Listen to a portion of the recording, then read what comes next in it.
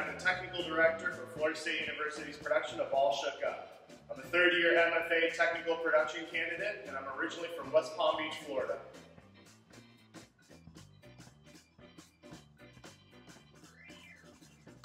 As technical director, my part of the process is to receive the plans from the scenic designer. Then I take those plans and I sit down with my team of assistant technical directors, rigging specialists, automation specialists, and we come up with a plan on how to build it and how to make it function.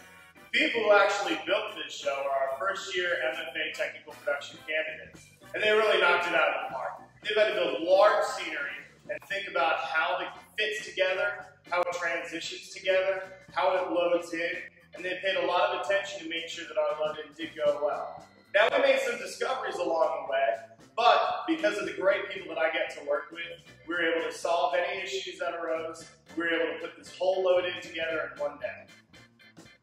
With this being my last production at Florida State University, I'm incredibly grateful that I got to work with this team because they are artistically minded, they are thoughtful, they're considerate of the process. It really has been a great experience.